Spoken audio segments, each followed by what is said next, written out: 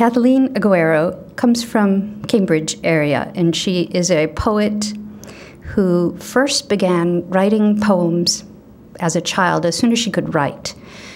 She had tried drawing, but the objects weren't quite what she had in mind to symbolize what her thoughts. And when she came to words, shortly after, she took to writing poems and found herself fascinated by language. Since then, she has published 5 books of poetry, with the latest titled after that, published by Tiger Bark Books. She's also been involved in editing and co-editing, and she's been a part of the co-editing for 3 volumes of multicultural literature for the University of Georgia Press, and she is consulting editor for the Solstice Literary Magazine. Kathleen also teaches low residency MFA program for creative writing at Pine Manor College, and she also works in the Changing Lives program through literature, which is an alternative sentencing program for criminal offenders on probation, where they are presented with classics and literature and different types of literary readings. And with Kathleen, they also have opportunity to read and write poetry. And Kathleen noted, poetry is powerful for the students here because it reaches them emotionally, intellectually, and musically. They understand it instinctively. And when I asked her for a most memorable moment or two in her own writing and teaching, Kathleen noted in her work with veterans that they wrote from such a brave place, and they were so imaginative, and that she's also worked with those who are in the schools, much younger ages, in the Poets in the Schools program, and found that kids are literary geniuses. Their imaginations haven't been tamped down. And so Kathleen has her own poetry, and she has inspired many other people to find the poetry within them throughout community. And here today to share some of her own words is Kathleen Aguero. Please give her a warm welcome up here.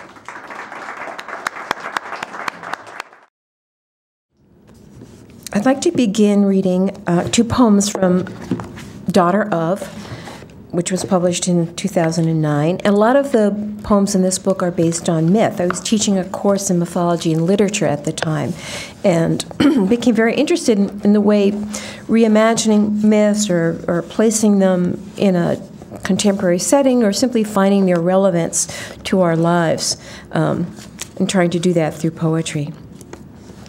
So the first poem is called Persephone Returned. One by one, the things I'd brought from home all disappeared. My pastel dresses, too ingenue, he said, and bought me more in slinky black and silver.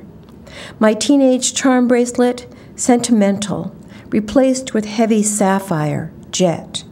He dressed me, chose my makeup, did my hair, but when he took my locket, not that, I said. He laughed. His look was steel against my throat. One step toward me, and I understood. I had no friends.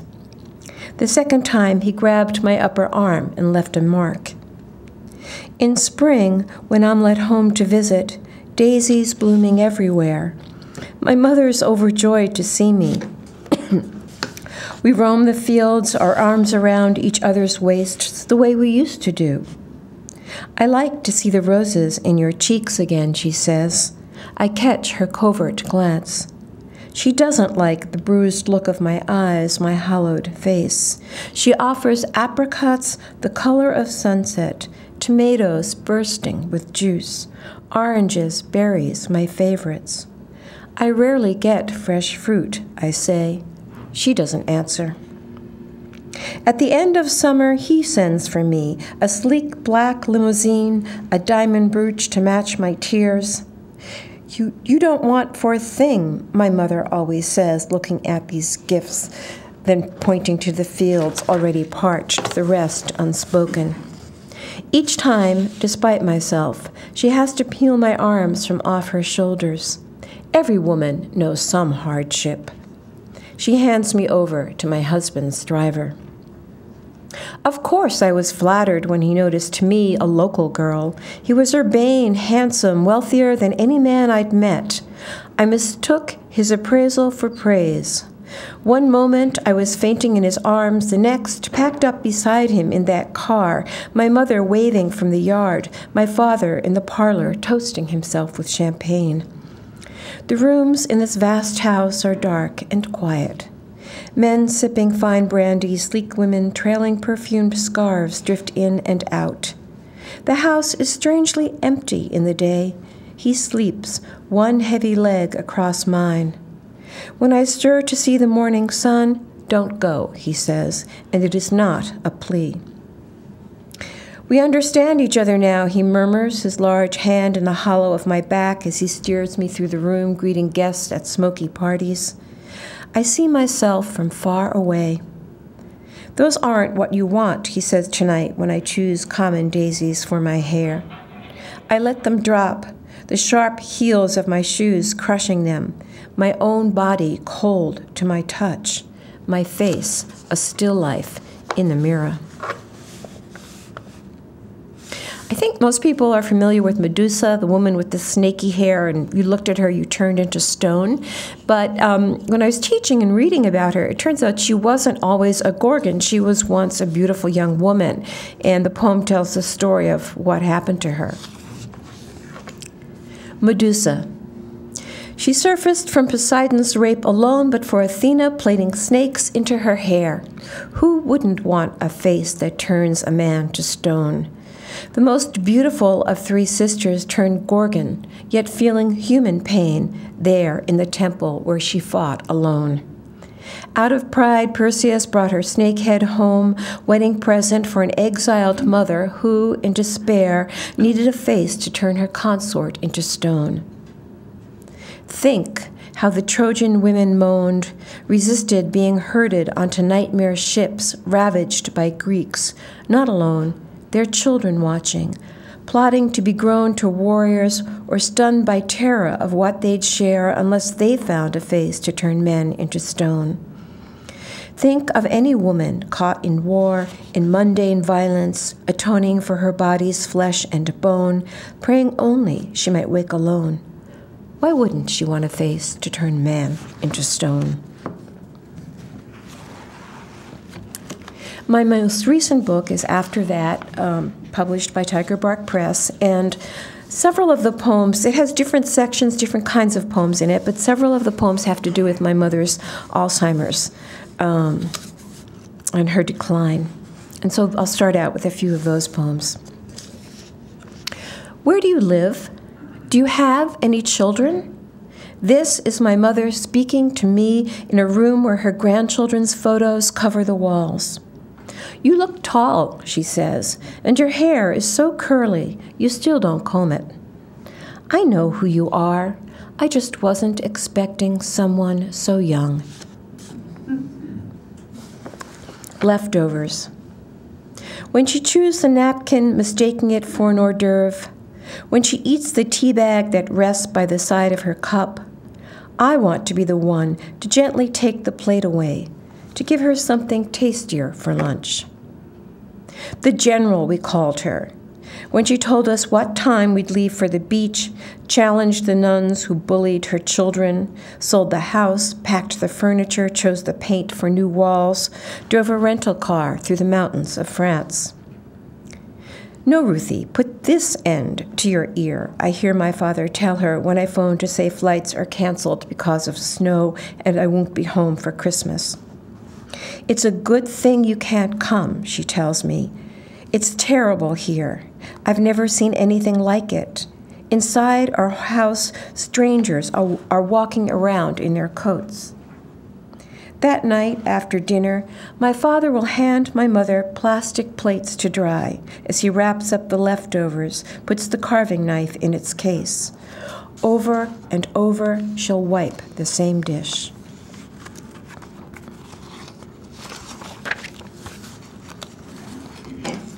Prayer for my mother. May the warm breeze lift the hem of her nightgown, though she no longer knows what a nightgown is for. Let hummingbirds hover at the feeder her husband hung on the rail, butterflies to the Buddhaleia. Let her study the clouds while sparrows deliver her worries one by one to the sky. May she finally stop stirring the murk of her mind. Let her tea have some flavor.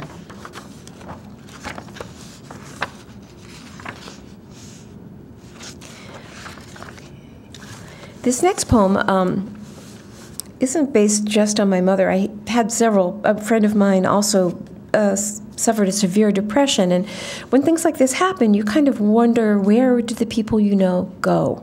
And what constitutes ourselves that we think of as so sturdy, and that they can change so drastically. So I was sort of trying to explore that in this poem. After that, she wouldn't leave the house, or she'd be gone for weeks and return smelling of cigarettes and bleach. She'd say what anyone would, but like thunder in winter, it didn't sound quite right. When she thought we weren't looking, she tied knots in her hair. She wouldn't eat anything white, hid money in the refrigerator, wore 5 pairs of underpants at once, cringed at butterflies. She covered her ears when she talked and was afraid of the telephone. She threw away her plants, collected fruit pits. She stopped biting her fingernails after that, but she wouldn't let anyone cut them either. She wore a hat, but never a jacket. Her dogs wouldn't go near her. She wouldn't answer the doorbell, but she never closed the door. She refused to go near the windows. After that, she never drank tea. She hissed at her dead mother standing in the doorway. She ripped her good dress into pieces and cut her father's photograph in half. We didn't know how to think about her after that.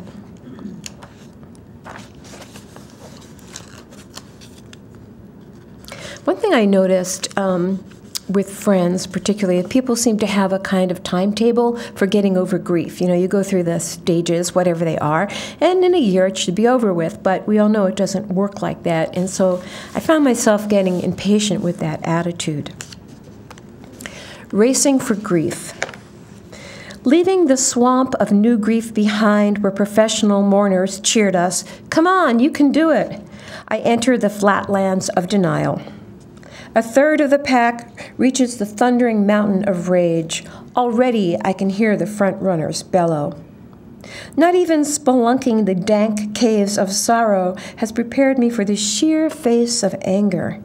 Someone screams, "Let it all out," stabbing an effigy with sharp scissors. My blisters hurt. There's a hole in my pants, my face covered with soot. Where are the oranges and water they promised? Surely the next stage will be easy. But, as usual, I get lost in the maze of guilt, walking round and around until someone takes pity and points out the exit. Even then, I'm slow to leave. Although there, on the summit of acceptance, the victors, laurel wreaths on their heads, uncork champagne, spread red checkered claws on soft grass. Will I be the one to lie? I'm just glad I finished. "Keep it up. Almost there," they chant from the heavens, clapping me on. I'm picking up speed when the first stage of stubbornness kicks in, and like Ferdinand the bull over there sniffing flowers, I sit down right here in the meadows of longing, and I take my sweet time.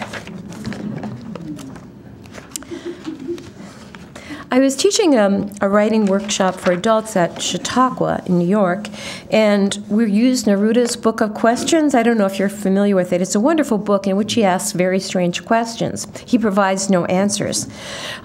So I had the students make up their own whimsical questions, but they had to swap and write answers. And from that exercise, which I also did, I drew a series of poems about objects with which you fasten your clothing. So I'd like to read a few of those from this series called Fastenings. Each time the buttonhole opens its mouth, a backdoor history escapes. Stop, it says. Hide, it says. I'll hold you. Tidy, whipstitch, and I was wedded to mother of pearl. I wake, then I sleep. I wake, then I sleep, chants the buttonhole.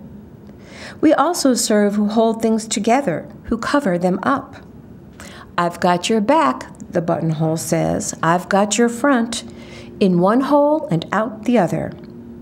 Oh moon, oh wafer, the buttonhole moans, insert coin here.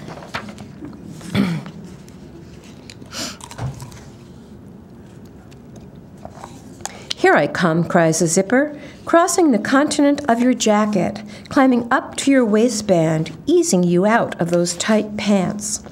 Don't play up, down with me and stop fumbling.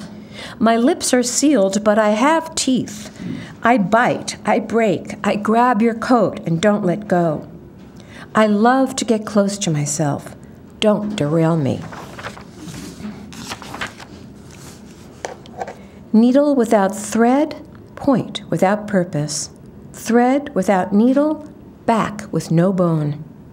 What is more unlike the one that pierces than the one that binds? Yet needles an open yawn without thread, an exclamation never uttering its cry. And thread, wound tight or lying tangled in a basket, what matter its color, its texture, its weight? A little spit on one end, a little poke through needle's eye.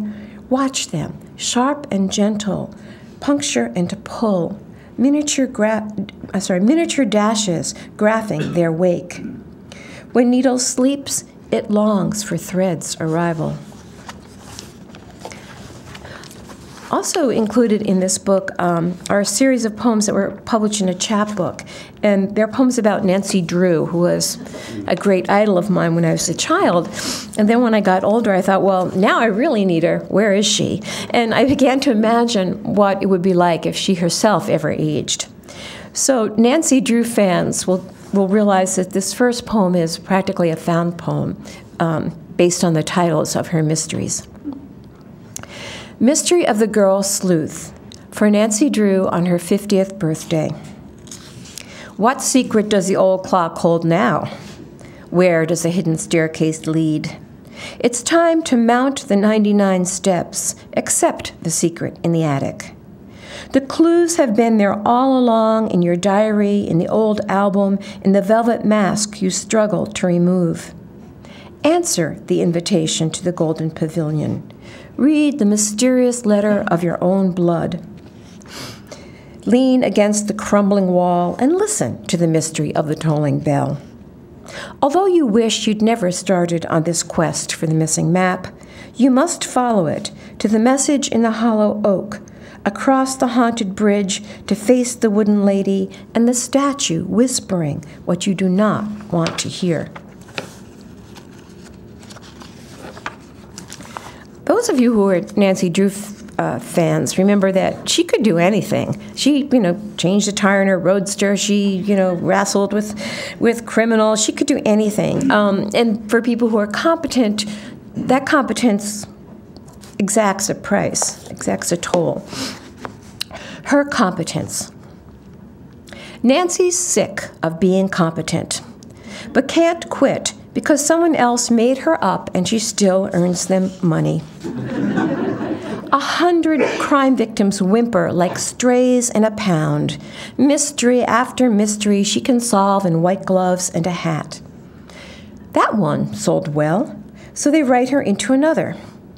Just about now, she'd like to change plots, but she can't figure out how to trade in her roadster for a bucking bronco or a truck with a rifle underneath the front seat. She'd like to strip off her clothes as slowly as daybreak in winter and tease some crook into her bed. She has transferable skills, but doesn't know how to describe them. Sometimes she thinks she'd rather serve coffee in the local diner, slap a wet rag across tables so it smudges more than it wipes off. She'd listen to people's troubles without having to solve them. Maybe things would be different in a bigger city, Paris or Rio, or in a place so remote only she ate the vegetables grown there. Or, just once, could she be the one to get rescued?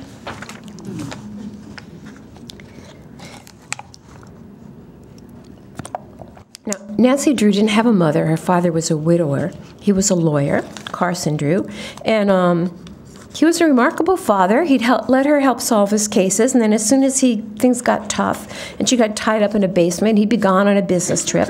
And he'd come back, things would be fine. The father we all want. Her perfect dad. I'm Carson Drew. I disappear. Don't interfere. In court all day. I won't take pages to explain. I've got no wife, a discreet sex life, reasonable, manageable. Any danger, all adventure, I approve. Every girl wants a dad like me. I buy the car. She drives. Rereading the Nancy Drew books was kind of startling because there's an awful lot of ethnic and class bias that was not apparent to me as a child. All the criminals are swarthy, that's the term they use, and all the victims tend to be impoverished gentility. Unsolved. Who sewed her frocks, repaired that car, washed dishes at the club?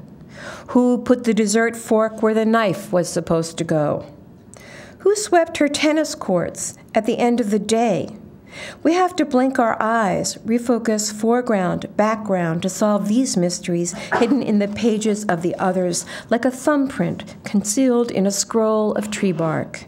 Look, we were just outside her line of vision all the time. Our blistered hands poking out behind a flower pot. One calloused foot wedged between the pickets of a white fence. Who never got invited to the tea dance? Who didn't know what a tea dance was? Whose absence went unnoticed at the lake?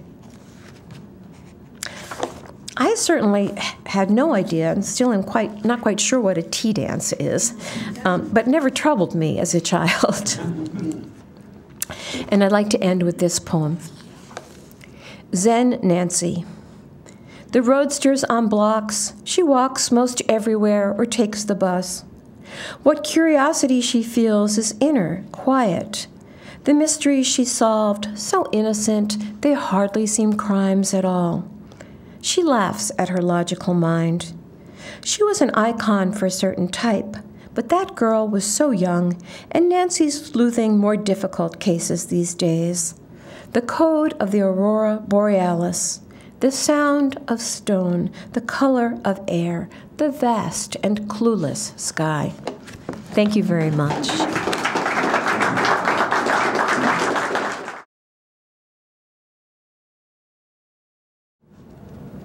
Just a man and a piano, not a volcano or even a team of horses, but sitting so near, only 10 feet away, I know joy tinged with alarm, as if the puzzle could explode, send out sparks or sharp hooves. Unready, captured forward, watching his hands, I feel the music in my hands, the work of two thrown together, chasing, overtaking, then falling against each other to rest between variations.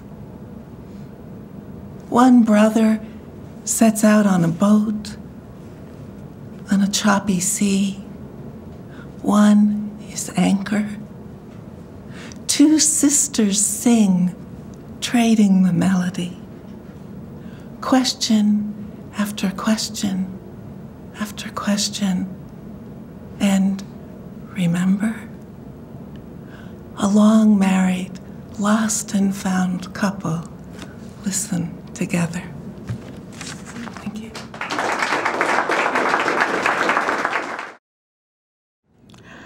Fish. Listen, there was a time when I fished for sport. I'd catch a dozen perch, peeling the skin off in a single piece. I loved the mossy smell, the emery rough scales. But I can't catch fish anymore. ever since Andy's whistling line reeled in that leaping black bass scooped into my net. It was scarred about the lips, that fish, scales missing on its flank, tournament size, gasping. Eat it later, we agreed. We kept it alive overnight, and at dawn, over dewy grass, I stepped up to the tank. See, the bass stirred. It tipped its eye at me. I carried the creature to the water's verge, floated it on my palms until it tipped itself into the flow. A few days later, Harold pulled up in his aluminum boat with 3 rods, minnow pail, fish box, lunch. He hauled his fatigues onto our dock and up the hill, puffing a bit. From a frothy beer out bubbled his stories of pike fishing, duck shoots. He was hunting old river photographs to give to the museum. Did we have any? You know, Harold often fishes off our point. I shared with him our tale of Andy's catch, the large, battered bass with the scratched-up mouth. Harold gazed out the window. I know that bass. I've caught him myself. Thank you. Running late, I take the wrong exit, and my grandson laughs. He hasn't yet learned how to panic.